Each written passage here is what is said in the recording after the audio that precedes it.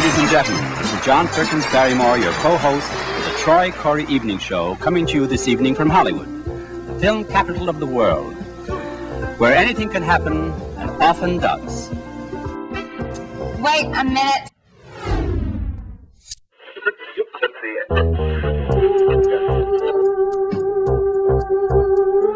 Well, remember I promised you something a little special?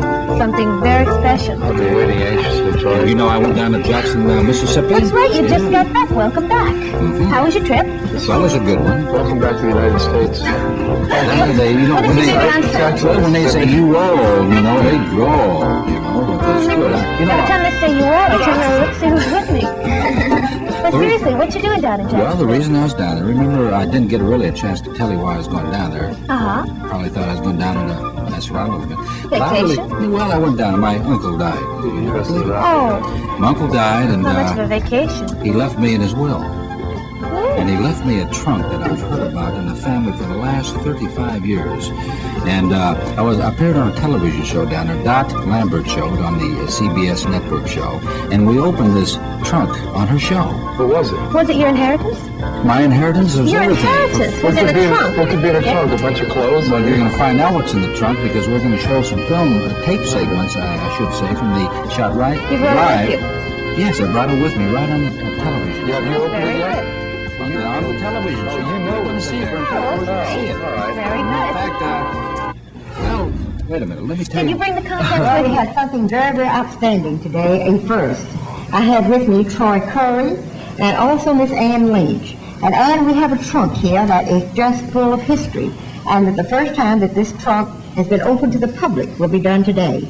Now, Ann, you were a neighbor of Mr. Bernard Stubblefield out at Florence, who passed away recently. Tell us a little bit about this man and you as a neighbor. Mr. Stubblefield had lived near us for about 15 years. He lived with his sister there up until she died in 1967. And until that time, he's lived alone with a dog in his house. We took him to the grocery store, took him his medicine when he could not get out and go out to get it. He was very lone. He did not like people to come in and bother him.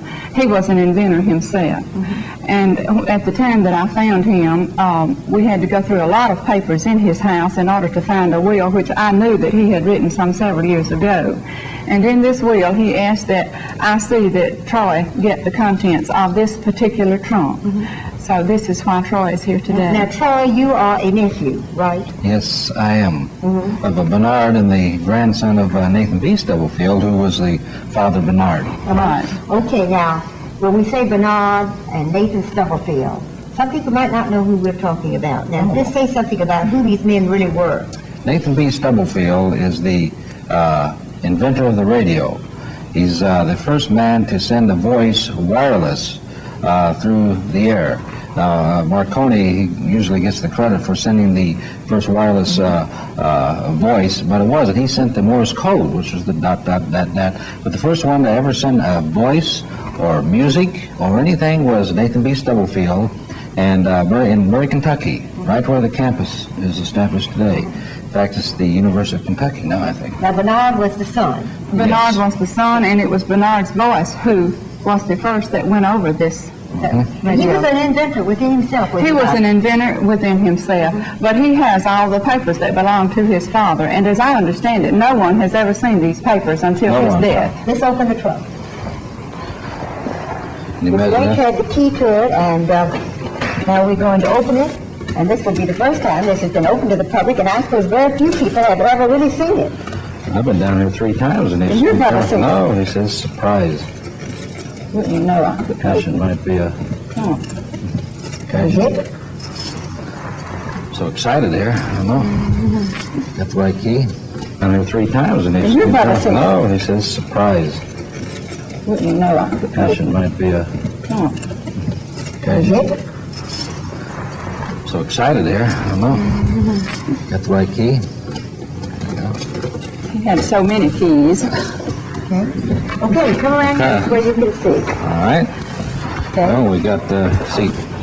some checks here. Should I hear blank check, Roy? We got to close up into this so that we can see. It sounds kind of strange, but I just don't tell people my name because they call me Stubby for short. You know, how'd you get that nickname?